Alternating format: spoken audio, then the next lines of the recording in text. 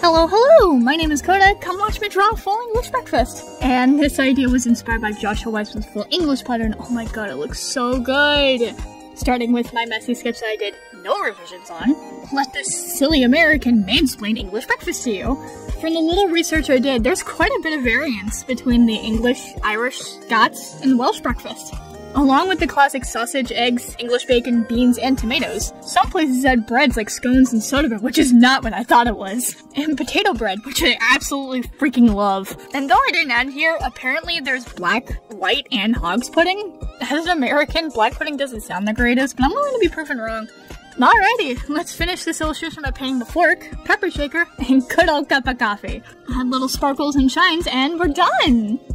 Here is my rendition of the full English breakfast. This is also available on my imprint. What kind of breakfast food should I draw next?